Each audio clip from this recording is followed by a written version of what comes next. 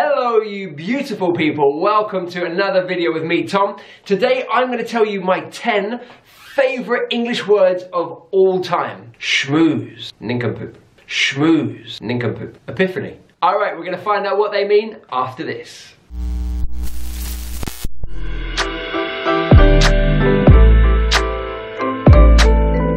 Now, I love making top 10 lists. For example, my top 10 favourite countries that I visited, my top 10 favourite films I've watched.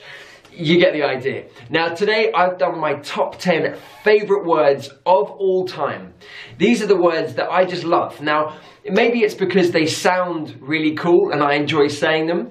Maybe it's because I love the meaning of them. It could be any reason. So, I hope you enjoy them. Let's get to number one. Alright, this first one is my favourite word of all time. I love saying this word. Now, technically it's two words, but you'll forgive me. In cahoots. In cahoots.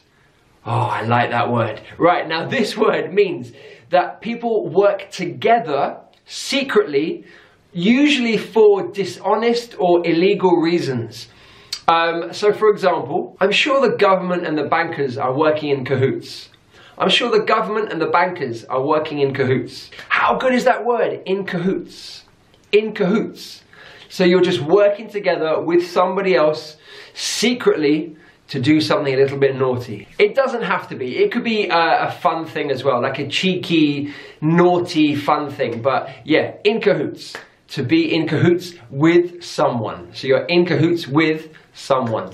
Number two, serendipity. Serendipity. It's a noun and it means it's like a happy accident. It's when events occur by chance and they have a happy ending. They have a positive outcome. So it might be that by accident you found your life partner, or that you met a person that could help you get a new job. Whatever it is, like, it's the kind of magic in the air that kind of brings us good fortune. Serendipity. Serendipity. Alright, an example sentence. It was serendipity that he met his wife at university. It was serendipity that he met his wife at university. Number three, wanderlust. Wanderlust. Oh, I just love saying it. It's an amazing word to say, and I feel, well, the meaning is a strong desire to travel. And when I say the word wanderlust, I'm picturing your images of tropical islands and mountains and all kinds of amazing places. Wanderlust. Oh, that's a fun one to say. Now, it's a noun and it means a strong desire to travel. Let's put that into an example sentence. Whenever I go on Instagram and I scroll through my friends' travel photos, I get wanderlust. Whenever I go on Instagram and I scroll through my friends' travel photos, I get wanderlust. Yeah. I don't know about you, let me know in the comments below. If you ever get wanderlust when you go on Instagram, let me know in the comments below. Yeah, I get it pretty bad.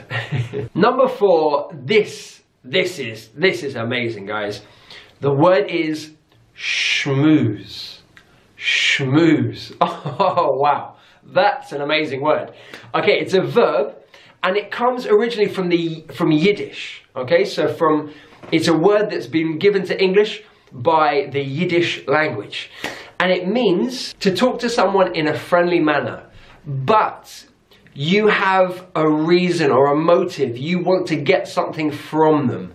So there's a reason why you're being so friendly. You want to get something from them. People often do it in a business context. So maybe you're meeting clients and you have to get their business, then you might schmooze. You might sort of be overly friendly or more friendly than maybe you would normally be to get their business or to get their attention or to make them like you. So there's a reason why you're being so friendly to someone. To schmooze. Ah, oh, what a word, to schmooze.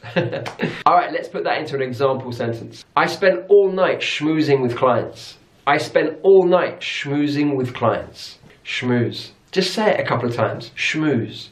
Schmooze. It's so much fun to say. Schmooze. Guys, this is the word that you need to learn today. Discombobulated. What? What was that word? Discombobulated. I'll say it one more time.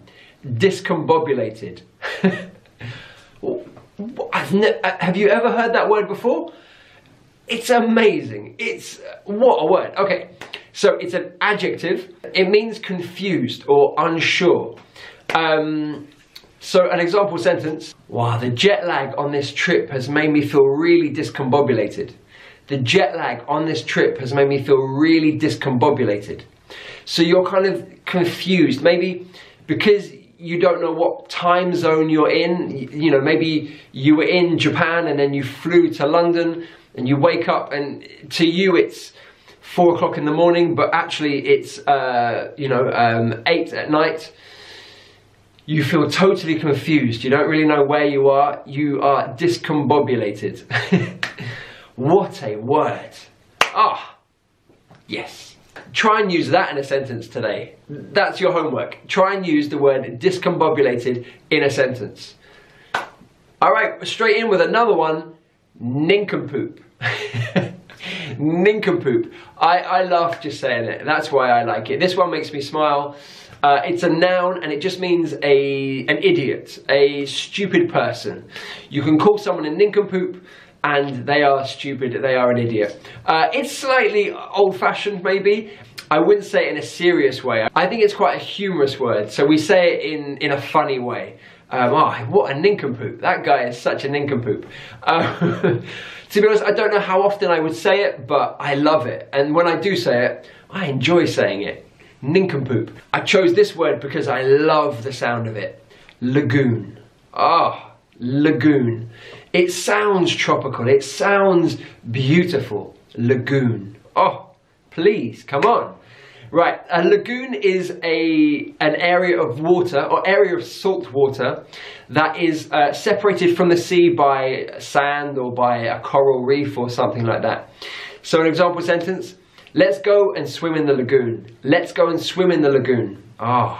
Can you imagine it? Like beautiful clear water, sunshine, beautiful fish swimming in the lagoon, palm trees. Yes, lagoon. That's what I think about. When I say the word lagoon, that's what I think about. All right, back again with another funny word: flummoxed. Flummoxed. Oh, come on. These words are amazing. Flummoxed. How much fun is saying the word flummoxed? Flummoxed. Now this is an adjective again. It means kind of bewildered or perplexed or kind of confused as well. You kind of don't know what to do. That's the thing, like when you're flummoxed, you are sort of like, oh God, I don't know what to say or what to do in this situation. An example sentence: all my colleagues were asking me loads of questions in the meeting and I got a little bit flummoxed. So all my colleagues were asking me questions in the meeting and I got a little bit flummoxed. So I didn't know what to say. When they were asking me these questions, I kind of was a bit confused. I was like, I don't know the answers, too many questions. I was flummoxed. That's a good one. Number 9 sounds exactly like the meaning. So epiphany. Epiphany.